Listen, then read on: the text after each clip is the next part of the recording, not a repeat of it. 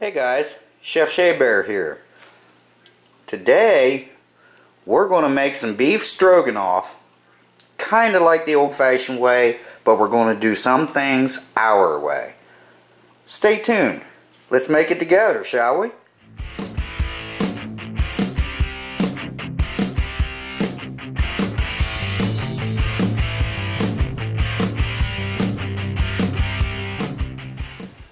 Okay, what I've got here is I've got a 2-pound boneless chuck roast.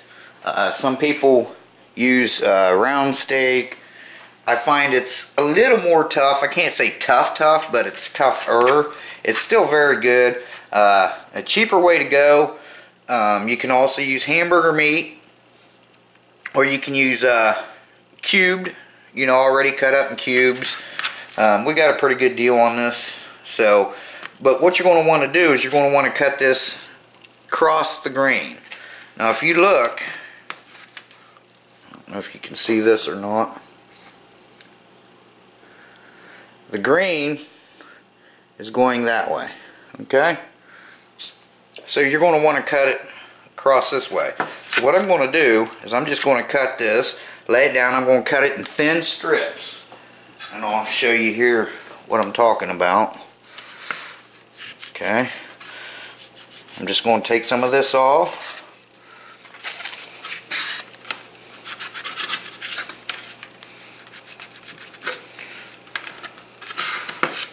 Okay, and you're just going to want to cut it in thin strips. Now also what you can do, which this is what I'm going to do,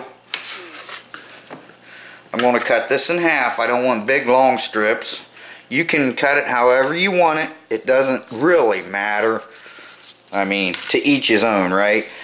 Because when you're doing it, it's going to be your recipe. You do it how you want to do it. Okay, so just to kind of show you, I'm going to cut this cross grain into thin strips. Okay, see how I've cut it crossways? Man, this knife that I bought is really not worth the crap. So you want to cut it across the grain. Alright, it makes it more tender, but you can cut it however you want to do it. So I'm going to get this all cut up, and then I'll show you what we have next.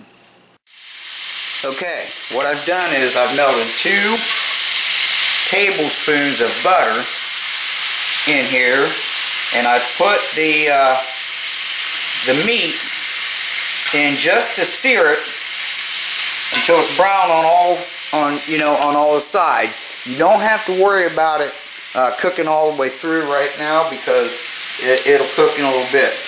But that's what I've done. As you can see, I've went ahead and kind of cubed it up because my knives were less than cooperative with me.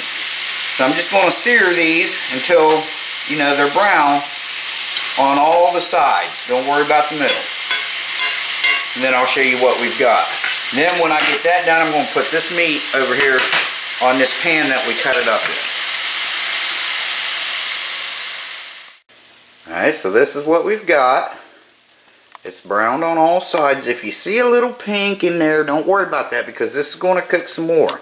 Now what I've got going on over there, I'm going to melt 2 more tablespoons of butter. Now you can drain that off if you want from the meat, but I'm going to leave it in there for more flavor, and it's going to turn into like a gravy, and plus it'll reduce down. So if you don't want to drain it, that's fine. If you do, that is fine as well. What we're going to do is we're going to cook our mushrooms and our onions, which remember I cut up some green onions on my last video. That was last night with the little chopper thing. So I've cut up some onions, and we're going to put our onions and our mushrooms in here, and we're going to cook them till they're just tender, and I'll show you what they're going to look like when they're just about ready. Okay, what we've done is we've cooked our mushroom. Oh yeah, I put garlic in here, fresh diced garlic. I used the garlic press. It calls for like 2 cloves, but that's up to you guys, however you want to do it. I put 3 in mine. Now what we're going to do is this is a 1/4 cup of flour. Okay, we're going to sprinkle this in here. Whoops. And then we're going to stir this for 1 minute. So we're going to set this kitchen timer for 1 minute. And we're going to stir this because I'm going to, okay, we're going to talk about this dish. This dish has been around for ages. A lot of people like to cook this. It's so easy. And is that recording, honey? I don't see no numbers. Does it say record up there? Yeah. Okay. You can walk past it. It's all focused here. Well, it kind of shows that doorway there. I'll stay here. Well, anyway, so I stirred this in for 1 minute. Now what we're going to do is, I'm going to put you on pause for a second. Okay, sorry about that.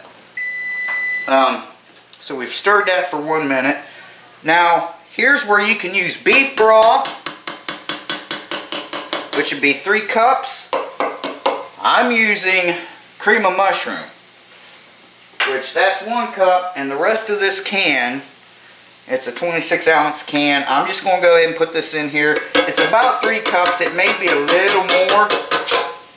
Now you're going to want to whisk this in slowly and bring it to a simmer. But what I was talking about was this has been around for ages. This recipe is actually Russian. It's a Russian dish, but it has been around a while. So we got this stirred in. Like I said, you can use your beef broth or beef stock if you made your homemade, like you have some left over from, you know, making something else. You made your stock or your broth or whatever. I'm just using cream of mushrooms because we're adding mushrooms in here. So I've also, you know, seasoned it with some salt and pepper. And this is not done yet. We've got a little more to do. Now once this has, you know, once you add that and get it stirred in, get your cream of mushroom or your beef broth, once you get that added in there, let it simmer until it thickens up.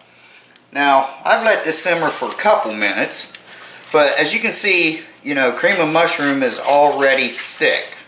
So, that's thickened up. Now we're going to add other ingredients. Now, I'm going to put everything you need in the description below and the instructions on how to do this if you've never made it. Monkey and I got in discussion yesterday. I asked her what kind of beef she used, and she said she used hamburger. I said, well, I'd like to use some type of steak or a roast. She said, well, I've always used hamburger. I said, you've made this before? She said, yeah, out of the box. I said, no, I'm talking about making it homemade. And she's like, oh, okay. So, right now we're going to add the rest of our ingredients. So first, I've got 1 teaspoon of paprika here.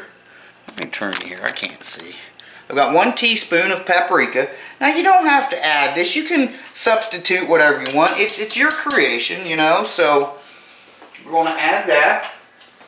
I have here a 1/2 cup of sour cream. We're going to put this in here.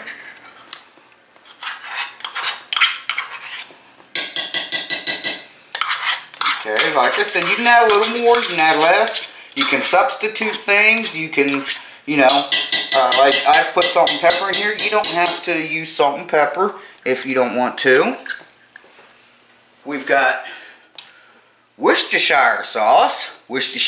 Someone asked me one time, I think it was one of my kids, how do you pronounce that, Daddy? My answer was, how do I pronounce it, or you in general?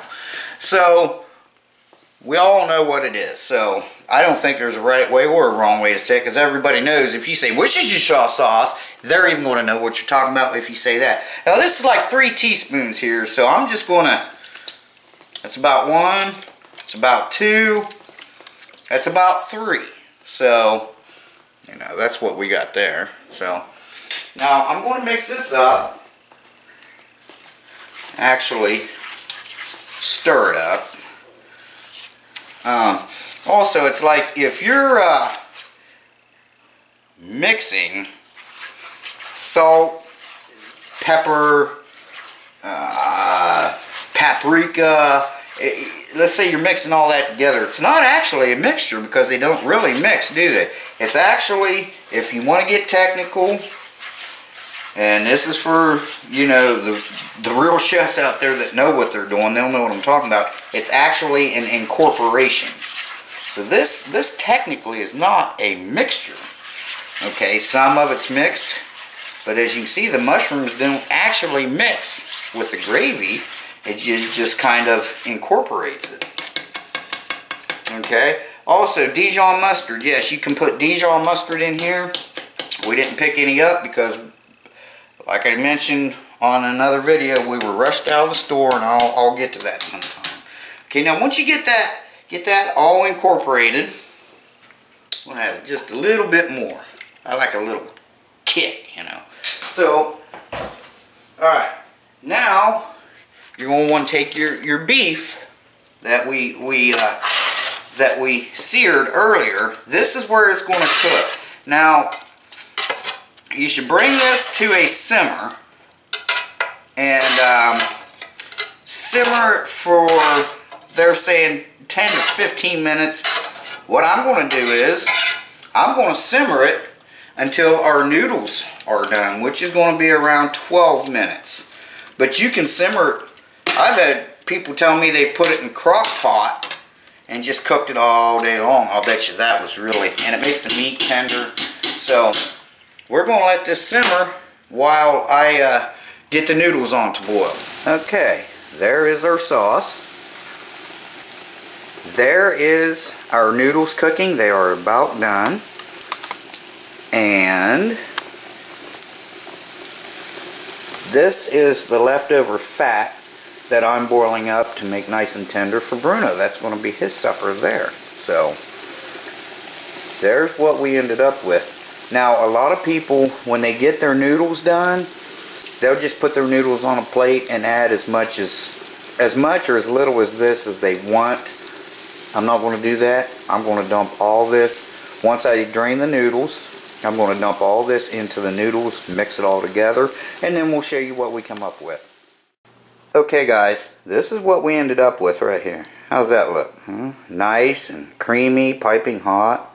We also have some vegetables that we cut up yesterday. There's some tomatoes, some cucumbers, and olives. Now this is for Monkey's. This is Monkey's meal. So she's got like a cucumber salad with Italian dressing. And there's what we came up with. Let's give it a bite and see how it tastes. Okay, we have our taste tester here. And she's going to try. I've never made her beef stroganoff before, so she's going to try it. Like I mentioned before, the last time she made it out of the box. So I'm a box girl. Yeah, but for her, nothing but the best. I'm making it homemade. Everything's homemade except the noodles. So why don't you give her a shot there, Monkey, and see if you like it. Alright. And then we'll let her eat in peace.